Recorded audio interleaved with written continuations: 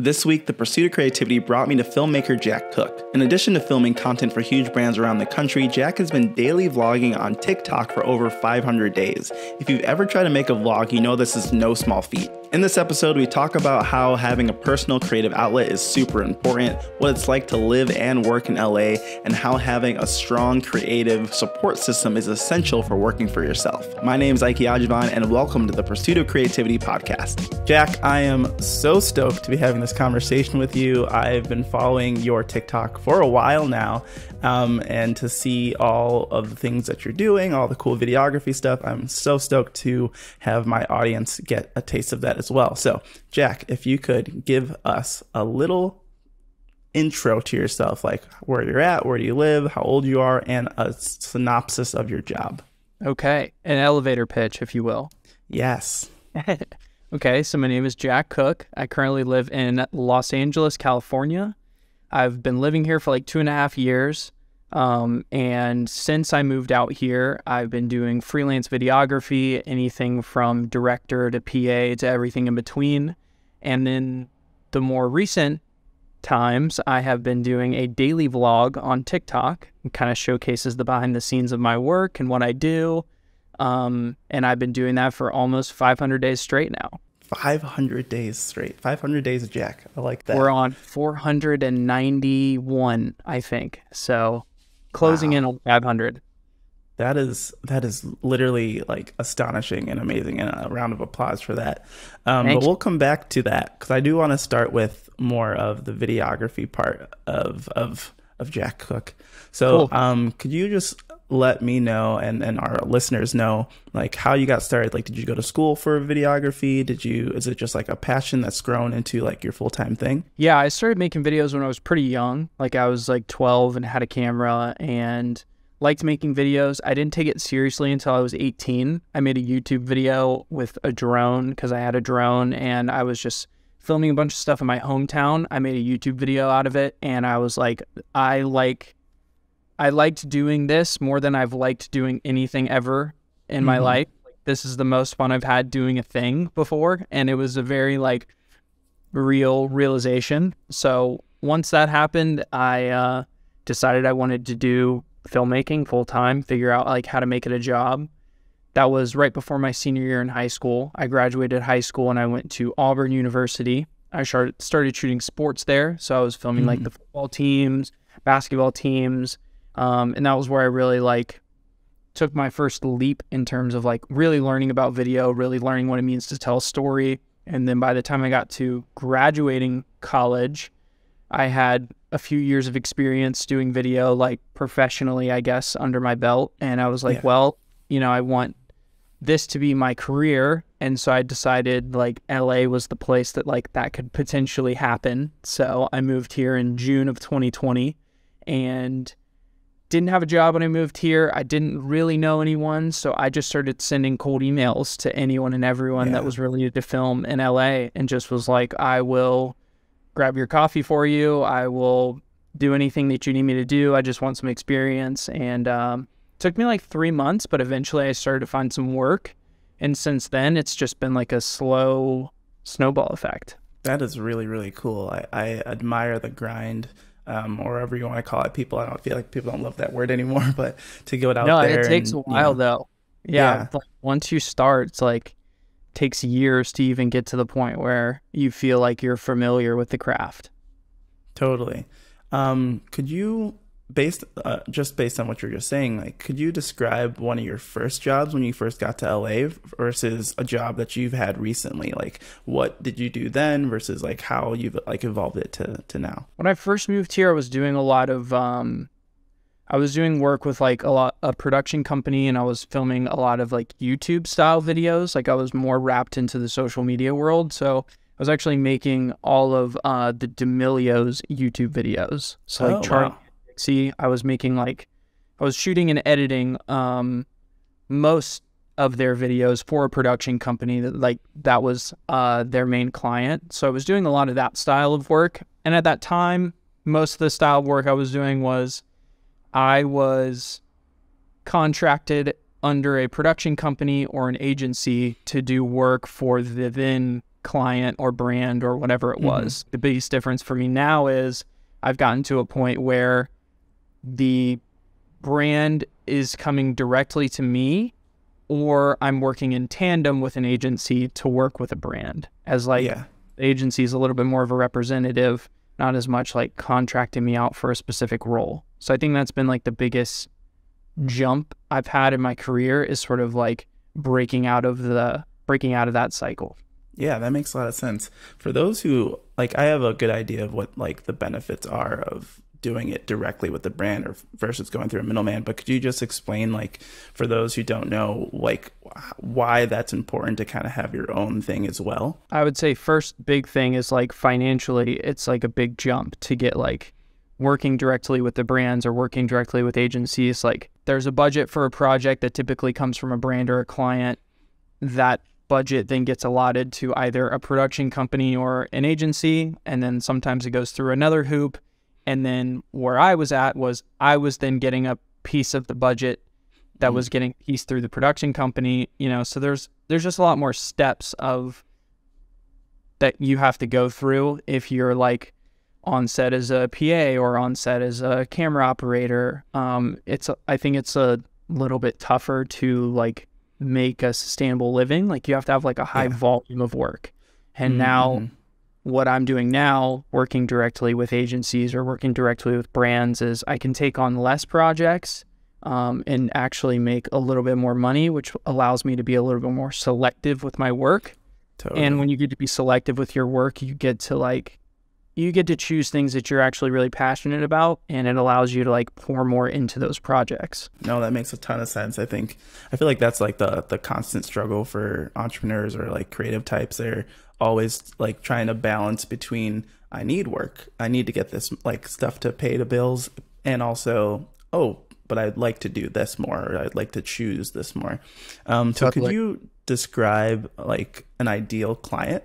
Or if you have a client you can talk about, maybe not, but someone that like a type of client that you enjoy working with. I would say the first one that comes to mind is Zila. They're a like protein supplement company, and the founders, his name is Ilya, and so I have like a pretty good relationship with Ilya, and I've recently done 2 documentaries with him, where he takes somebody through a weight loss journey, and we document that process and like sort of make a documentary out of that.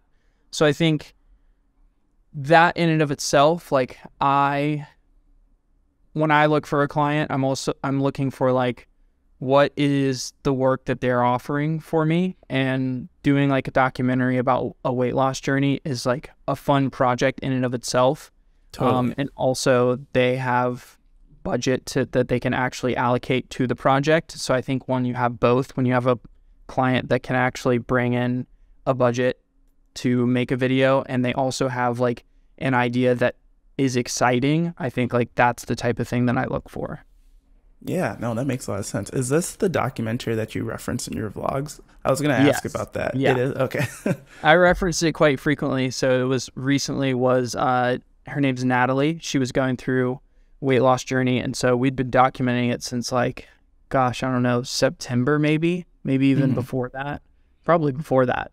But we just finally wrapped it at the end of January, and it's finally out. So as we were doing the documentary, I was kind of documenting it in the vlog slightly. That was something I definitely wanted to ask about, because I was like, oh, cool, he's shooting a documentary while like doing all this other work. That sounds like super intriguing. On the flip side, is there a type of client that you at this point would turn down, whether that's like the creative or the type of business or things like that? There is sometimes that I have to turn things down, and it's always for different reasons. Sometimes like the ethos of what the company wants to do just doesn't really align with like the type of work that I want to do. Sometimes it's just scheduling. Like sometimes they just need things by a certain date. And if I can't fully commit to being able to like give the best product that I know I'm capable of giving by a certain date, sometimes it's like, thanks so much, but we just gotta, do something at a different date because I don't have time right now. Sometimes it's budgets. It really depends on like a lot of different things. Yeah, no, that makes a lot of sense. next, I would love to jump into the vlog. So this is where I found you on the interwebs on TikTok, is Do you this remember daily when it vlog. was? It was maybe over the summer. Okay. It was definitely like a good while before like the 1 year mark, because I remember seeing that video. Got it. That's great. That's awesome. So I think over the summer, and for those, if you're listening to this or watching this, like go search Jack Cook on TikTok and watch some of his vlogs. They're intoxicating. They're just like fast paced and well written and all that stuff. So I would love if you could to walk us through like the process of like what made you decide to start doing vlogs, and then how you actually like film them throughout the day. For sure. Yeah. So the actually, this kind of relates back to what we were talking about at the very beginning. When I first started to do this vlog, it was because I was in that position of getting hired out by production companies and working for brands and clients, but I kind of felt like my career was like a hamster wheel, and like I kind of just had to go from one job to another, but it never really felt like there was an upward trajectory. I didn't really feel like I had something for myself, or like something that I was able to market. Like, you know, even if you're a production company, you're trying to like maybe market yourself on Instagram or, you know, through word of mouth with other clients. And I just felt like I didn't really have that. And so I was actually complaining about it to my girlfriend one time when we were on vacation. And I was like, you know, I feel like I'm kind of stuck in a loop and I need to find a way to get out of it. And so she suggested to me that I needed to post videos on TikTok. She was like, you know that you have to post videos on TikTok. And I was like, I don't want to do that. I don't want to like hop on trends and just make 15-second videos about whatever. Like, it just doesn't seem interesting to me. And she was like, well, you know that that's what you have to do, so just kind of figure it out. And I was like, okay, you're right. What do I do? And then I thought back to the things I enjoyed watching when I was 18 to 20 years old, which was a lot of like Casey Neistat stuff on YouTube and like that era of YouTube and social medias. Like, I was always really drawn to that. So I was like, you know, what if I take that idea and sort of put it into a vlog, but on TikTok, and maybe it's only 30 to 60 seconds, but it kind of gives me a place where I can have like some creative control over projects. Because that was another issue I had, was when I was in that hamster wheel, like a lot of times I didn't have the creative control because, you know, at that time I wasn't even really a director. Like, I wasn't director on any projects. So it was hard for me to be involved with creative or have any control over certain things. So this was one way that I could, one, begin to like market myself and the things that I was able to do, and two, just have a place where I had a creative outlet. So I started doing that in October of 2021, I guess. Yeah, that makes sense. October of 2021 is when I first uploaded them, and I just started doing them every day. And I knew I would be committed to doing it every single day, wouldn't miss a day. And that was kind of how it began. Now when I shoot them every day, it's completely different than the way I used to, and it continues to change all the time. But generally speaking, I'm shooting things all throughout the day. At the end of the day, I sit down, I drop all the clips onto my computer. I then do my voiceover. I cut the voiceover, and then I go to sleep. And then I wake up in the morning and I edit the clips to the voiceover, and then I put music on it, and then I post it. So it's sort of like the flow, and then I, you know, go and start shooting the next day. So that's kind of the flow of like how I get them up every single day. Yeah, no, that's really cool. I didn't think, I was like, oh, he probably just edits it all at the same time. It's cool that you do the voiceover at night, like right after the day, and then you do the editing afterwards. That's it makes a lot of sense in my mind. It's fresh when I do the voiceover that way, and also if I do the voiceover in the morning, I sound groggy. Like, I sound like I just, you know, you have like that period of time when you first wake up where your voice sounds really deep and like you have like a morning voice. So I didn't want that to. I actually did that a few times in the videos, and I think like you can tell that I just woke up when you listen to them back.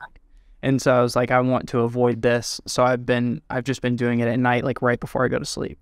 I love that. Like, I think it's so interesting because I too like binged Casey Neistat and like all those guys, even before I lived in New York, and I was like, this is so cool. Like, I love that. So it's cool to see that style and like that storytelling come to TikTok with your videos, and I think there's some other people that do vlogs too. But it's exciting. Like, what is on that same note, like, what is your favorite part about the vlog? Is it just like the process, or like having complete creative control? What would you say? Yeah, it's a mixed bag of things. I think like having something that I have creative control over is something I always wanted.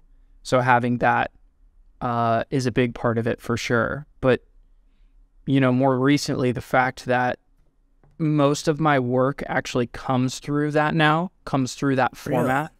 Really? I don't usually, when I get hit up to do jobs at this point, it's because somebody found me on TikTok for like my vlog, which is great.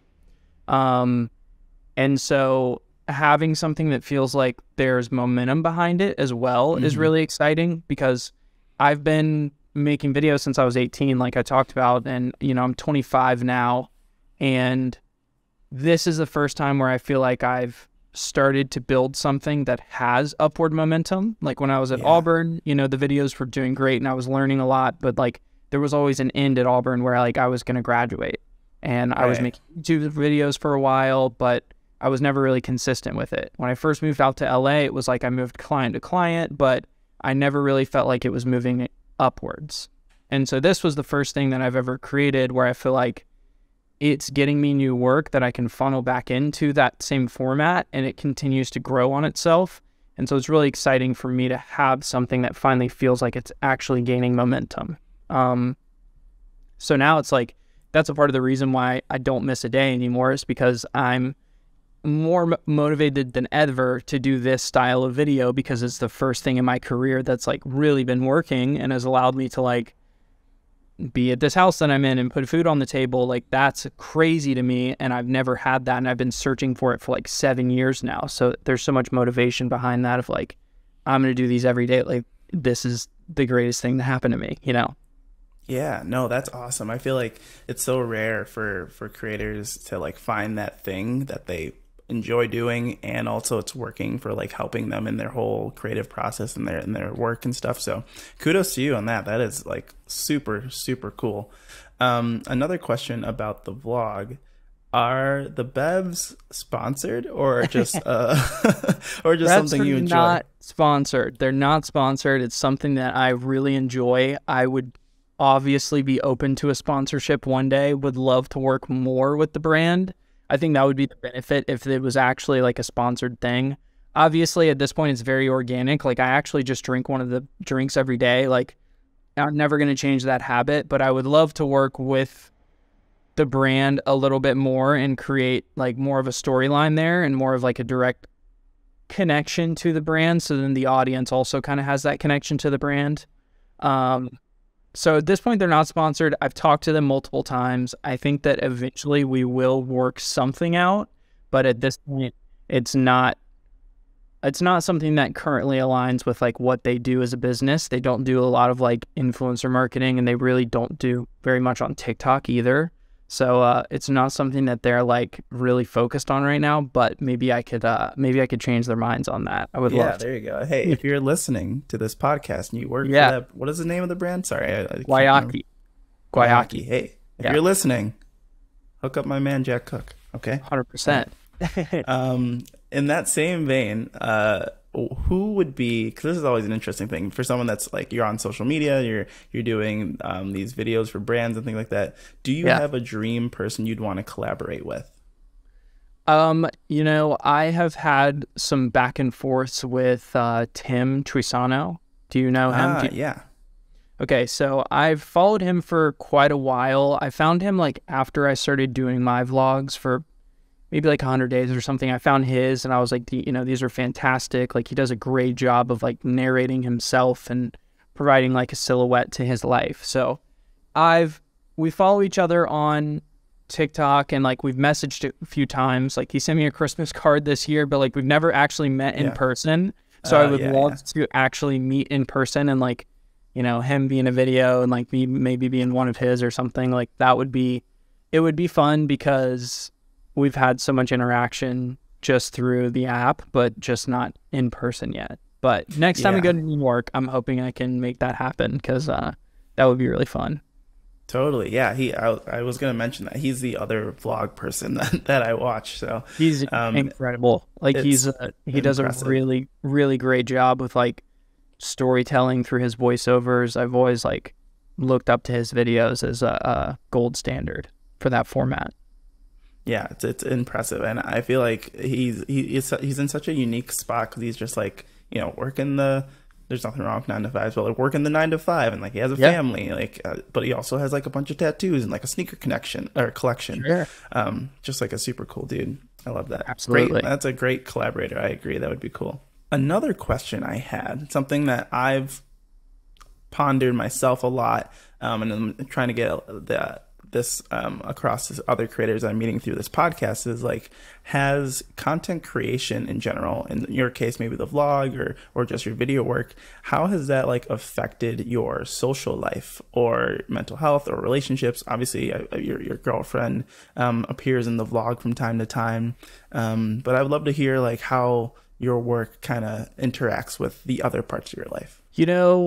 Because I'm in LA, I think it's probably a bit of a special case because everyone here is like in the entertainment industry in some way, shape, or form. So there's not very often where I'm interacting with people who aren't familiar with something like that. There are some people who like, I grew up in Savannah, Georgia, and like I may go like back to Savannah and like they would not understand what like a TikTok vlog was. But like even Yeah.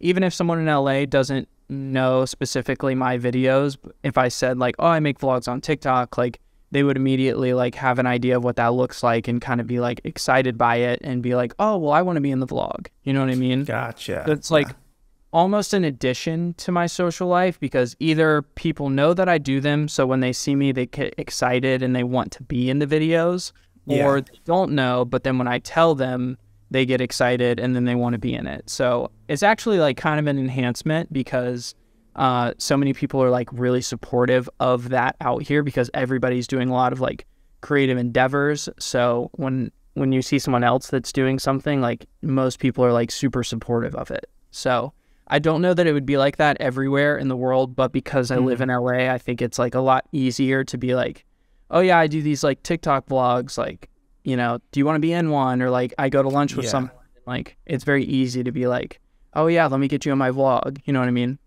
Totally. Yeah, no, that makes a lot of sense. And I mean, I feel like to your point, LA is probably a bit more used to it. New York, you can kind of get away with all sorts of stuff. So like, I definitely feel it as well. I mean, you go outside, you're never the weird person doing a video. Never Like the weirdo. there's so many people doing stuff. So For sure. yeah, no, that's cool to hear. I mean, one of the cool things, in my opinion, about like content creation and social media, especially TikTok, is like how it can help widen your like area of friends and colleagues and people, Yeah, and even like new people that I meet, like people will maybe want to reach out to meet me because they saw the vlogs. So then when I do meet them, they're then excited to be in them. And then I like actually meet, like I actually have a good connection with that person, but then also, they get to be in the videos, which is fun. They see the videos the next day. It's fun. Like it's mostly been a very positive thing. And even with Mallory, like you mentioned our relationship, like she's super supportive of everything that I do. And she's also like a very creative person herself. So she's like, she also actually helps me a lot of times with the creative of them. Like if I feel like I'm stuck or I feel like if I feel like every day, every video like kind of is starting to feel like the same, I'll like always go to her and be like, what can I do that like makes these feel different or makes them feel new? And like, she's always finding ways to push me to like make them better and like giving healthy suggestions for them because like she's a creative as well. So it honestly enhanced our relationship more too because we get to go and do fun things. Like we went to one of the F1 races this year and like she got to kind of come with me. So most of the stuff has been like really positive so far. That's awesome. Yeah, I feel like that's something that is not talked about enough, is like I won't say like, it's not like people get benefit from knowing you, but it's like you get to share the wealth of doing cool things as a content creator. Yeah, 100%. And I hope that can expand more like this year, especially if I can like, do more fun things with my friends and like enhance them as like a part of the videos. Like that would be really fun. Yeah, I love that. I mean, I feel like that's a great goal too. Is like that's something I think about. It's like I want to do cool brand deals so like I can do cool stuff with the people around me. 100%. Yeah. All right, so I do like to do this one little bit on this podcast where I let the creator, the entrepreneur, do a little bragging, because I think there's like a feeling in the world where there's so many things going on that it sometimes feels weird or wrong to brag about something cool you have going on. But I want to, give you some space to talk about something cool that you have done recently or something you just want to kind of brag about. Okay. Let me think. I would say last year, around, I think it was the end of April, beginning of May, I got to go to Miami for one of the F1 races. And I was a videographer for Alpine that weekend. And the cool thing specifically about that was about a month before I even went to the race, I said in one of my vlogs, because I've been watching the show, Drive to Survive. Have you heard of the show? Yeah. Okay. I've been watching the show. I kind of became a fan of the show. And then because of that, I started watching the season. And like, people in the comments were like, oh, you got to finish the season. And like the season starts then, like this date. So like you got to watch it. So I kind of got more involved with the F1 community. And I said in one of the vlogs, I was like, they have a race in Miami in about a month. I would love to go there and be able to shoot the race with a team. Had no connection to the race, I know nothing about the F1 world. I have no connections in the F1 world, but I said it out loud in the vlog, having no connection to that. Yeah. And then was like, I'm going to try and figure out a way to make this happen. And then I, talked about it a few more times about how I was sending emails, and I would check in the next week and be like, I'm sending more emails. I would love to make this F1 thing happen. And then I started getting some responses from teams. And so I was like a little bit like, okay, I got to see where this plays out before I really talk about it. But then eventually it got to the point where I was on the phone with Alpine and they were like, well, we would love to have you. We would love for you to come out. So we booked the plane tickets, like we signed a contract, like everything was good to go. And then I got to go back to the videos. Like I made like a separate video to be like, a month ago, I said that I would love to find a way to go to a race in May, and that was a month ago. Now fast forward, I'm leaving tomorrow. I'm on a plane to Miami. I'm going to be there with the team the whole weekend. Like, this is going to be so fun. I'm bringing you along with me. And then I actually got to go to Miami. I was with the team the whole time. I got to be in the garage. I was making my vlogs. I got to like show the car, show the drivers, like the paddock. And it was all from like my first experience of seeing a race. Yeah. And I got to tell the story from before it even happened. Like, but when it was still an idea in my head, I was still telling the story in the videos. And I think that was a really like cool thing to document the process of, because I kind of got to take anyone who was watching the videos at that time, they got to like be along for that journey. And I think that's like a really difficult thing to do. Like in general with filmmaking, and like especially like having the idea but not knowing if you're actually gonna be able to see it through, but then it actually happening and like being in the paddock, everybody got to see it, but you also got to see it from my point of view for my first time ever seeing it. So I think like that whole sequence of events was like a really cool like milestone in my brain of like, wow, I can't really believe that just happened. And I just like said that it would happen like a month ago, and like now it's coming true. So that's my brag. That is an amazing brag. That is awesome. That's super duper cool. I mean, I think it, plays on the fact that like, and there's lots of people that have many different videos and books and things about like saying the things you want out loud and just putting it out there and then like doing something about it afterwards. So I just want to give a huge shout out to you for like putting it out there and like following through. That's super duper cool. And it sounds like it was an awesome experience. It was. And then, from that, I got to meet more people involved in the F1 world. I got to meet like people like Tony, I give a shout out to her. And she's like connected me to all these people at a company in LA called Race Service, and like another F1 photographer named Lydia. And like, I've gotten to do a lot more work in that world because I just had that idea one day, but I got to document like the whole process of like that happening. And so now it's like it's a whole new part of my life, but like the beginning of it is like captured on video, and it's truth, not me talking about how it used to be an idea, but literally me saying out loud, like, here's the idea that I have. And then a month later, that idea coming to fruition. So I would love to be able to do more of that in the future too. It's really difficult. Like, I can't believe that it happened, you know, like a lot of things you say, sometimes it doesn't happen, but that one did. So I was pretty proud of that one. Yeah, no, that's really, really cool. And on that note of like being able to look back, this is something I like, so I did, I like dabbled in YouTube for a little bit, and I did like Vlogmas one year, and I was like traveling through Europe with a friend, and it was really cool. And I find myself going back and looking at those videos a bunch, and at the time I was like, is it worth like making these videos like right now? But now I'm like, thank God I have these, because I can like go back to these memories. Like, do you find yourself going back and looking at your, I mean, you have a lot of vlogs, but going back and looking at your vlogs and kind of like reminiscing a lot? You know, every now and then I will. Sometimes I'll go back in and check certain time periods to see if I think the videos were good or not. And I'll like kind of check myself of like, were these, you know, how was I doing at this time? And like, it's kind of a good thing, because most of the time when I look back, I think like these videos are not good. Like, I would do these completely different. So it's cool to feel like, you know, there's a bit of progress as far as like the technical aspect of making the videos goes. But as far as like reminiscing, you know, sometimes I'll go back to certain times like Miami, or like when we went to Coachella last year, like that was a really fun like weekend that I had like all these videos from. But when I was making my year, when I hit 365 days, I made like a year recap, and I like voice overed like kind of the entire year. And just from like doing the first vlog and having to kind of walk through all the things that happened just in 1 year.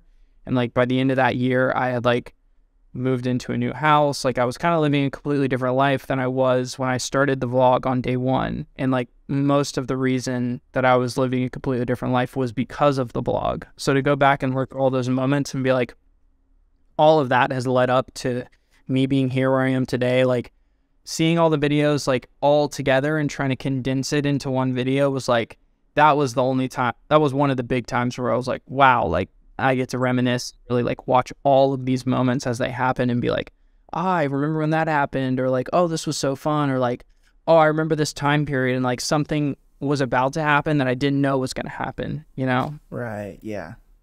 Yeah. And I've also thought about like, you know, I have every day of my life for the past almost 500 days documented in a 60-second, you know, short video format. Like, when I'm like 55 years old and I can like, what was I doing in 2022 on March 2nd? And like, what did I have for lunch? Like, I could answer that question and go back to like that specific day. So I also think about like 25 years from now, how valuable like this content library will be for me.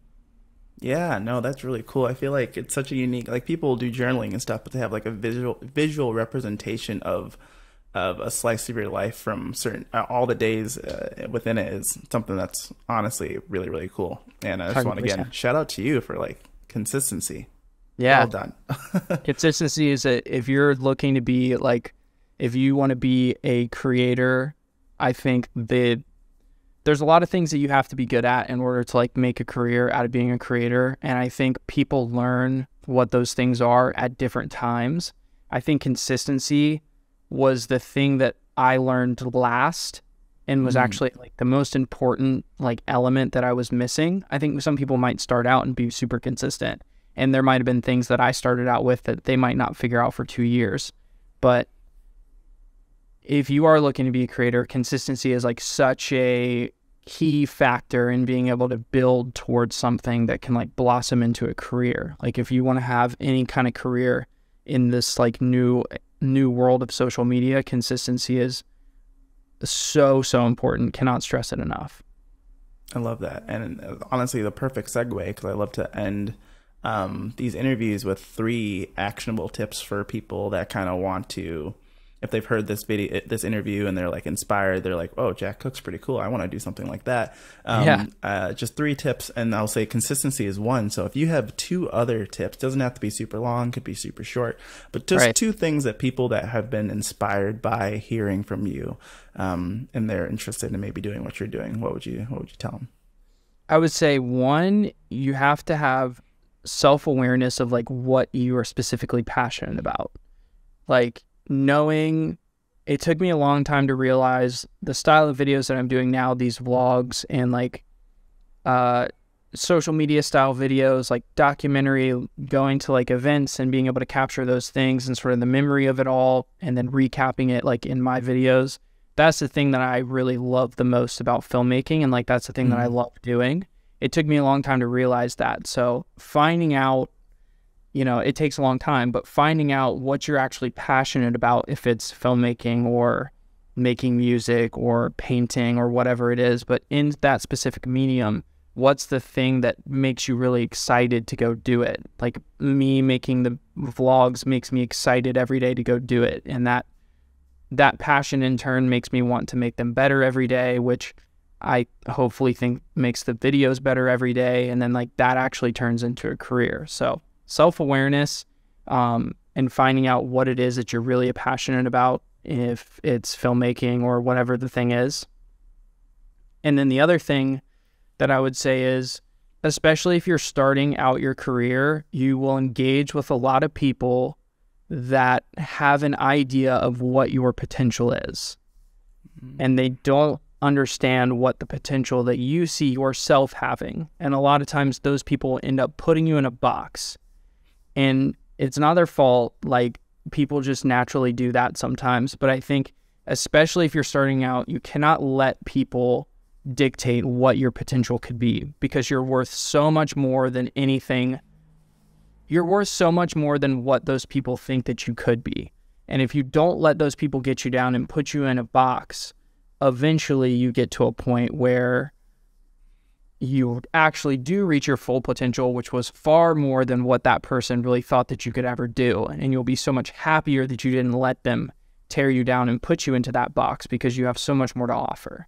So don't let people get you down. Don't let them put you in a box, because I had a lot of people try to do that to me. And I always told myself, like, I'm not going to let these people put me in a box. They're not going to tell me what to do. I have a lot more to offer, and I know it. And it's really hard sometimes, because a lot of those people, sometimes you look up to them. Sometimes they're in positions of power. Sometimes they're in positions of influence, or they're people that are further along in their career and they think of you in only a certain way, but you can't let them, you can't let yourself begin to think about yourself the way that they think about you. You have to remember who you are, remember what your potential is, and go chase after it. That was beautiful. I'm like amped up. I'm like, yeah, let's go. Like, don't put anyone in a box anymore. I love it. Jack, this has been really, really great. That advice, I think, is super stellar. I feel like people really enjoy hearing that. And I just want to say again, thanks for taking the time to chat for a while. This has been really cool. Again, love your vlogs. Can't wait to see more and to see all the cool things you put out into the world. Yeah, thank you. Thank you so much for having me. This was really fun. We'll have to do it again. Thank you so much for listening to episode 2 of the Pursuit of Creativity podcast. If you enjoyed Jack's story and got some value from this episode, be sure to leave a review, share it with a friend, or leave a rating. It definitely helps us out a lot. For more insight, be sure to check out the Believe Divergent Instagram along with BelieveDivergent.com. I'm your host, Ikey. Thank you for listening to this episode once again. I really appreciate you. And as usual, stay optimistic. Better days are coming.